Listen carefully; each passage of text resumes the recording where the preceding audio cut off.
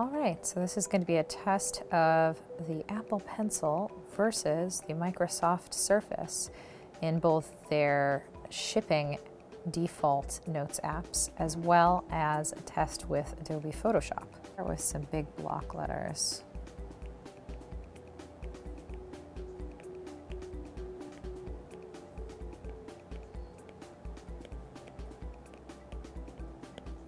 And little tiny letters.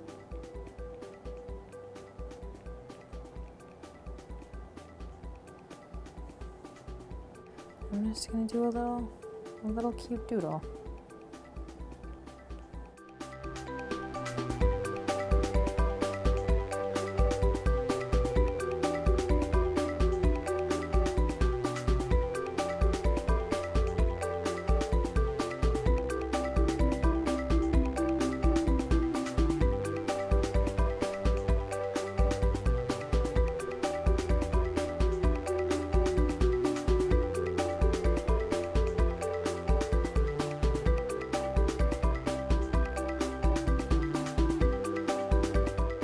All right, so now we're taking a look at the Microsoft Surface Book and how it interacts with its companion pen technology. So again, we're going to start off with big block lettering. Microsoft's pen is about as responsive as the pencil, although it does feel like there's more lag because you've got this little pointer that comes on the screen as you get close. This is very similar to Wacom's technology. It also appears to me that the Microsoft Surface has a little bit more trouble writing in very, very small fonts or small faces. The pressure seems also a little bit harder for me to control. You can calibrate the Microsoft Surface, and I did before starting this test. And while the calibration has certainly made it better, it's not quite as responsive pressure-wise as the iPad pencil. So with Fresh Paint, you can choose your canvas and paper style as well as your pencil style. I don't think that the built-in pencils here are quite as good as Apple's renditions or Procreate's renditions. So we're gonna go ahead and do a little bit of a drawing. Because I'm not a comic book artist for a living, all of my drawings are slightly different. I'm doing this freehand, I'm not looking at the other drawing that I did.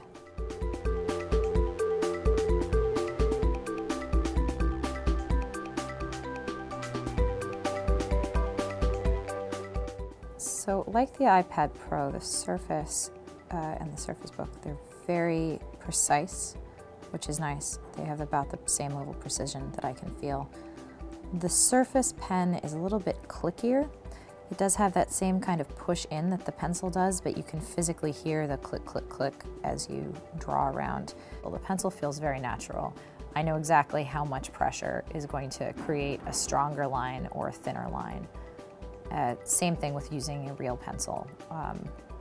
With the Surface, it feels a lot more like when I'm using a Wacom tablet, where the level of pressure is mostly on point, but can occasionally do some weird things. I'm pressing lightly and not really intending to get as much line as I end up getting.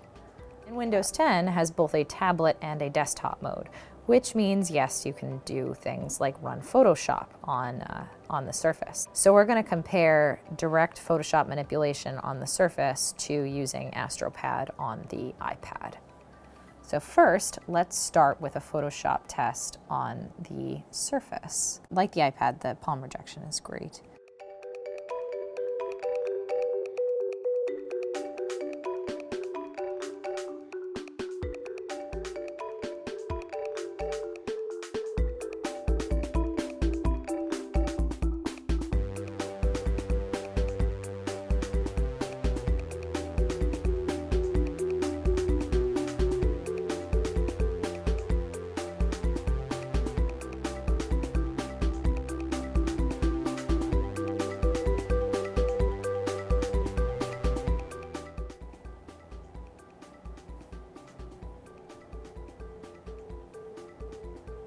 There we go. There's an inking test in Photoshop on the Surface Book. On the iPad, there are two different options to work with Photoshop.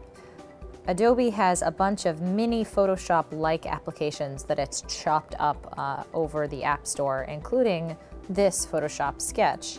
Now you can start to work in one of these applications and then tap the Share button and send a PSD directly to Creative Cloud or Photoshop or Illustrator on your Mac. So this is a great way to start work at something that you want to then complete somewhere else.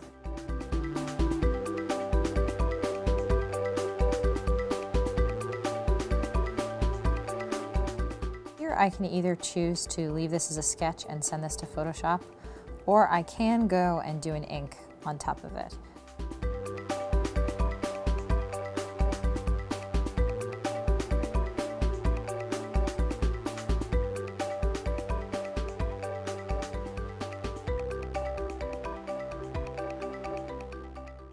So there's that, and I can tap send to Photoshop just like that,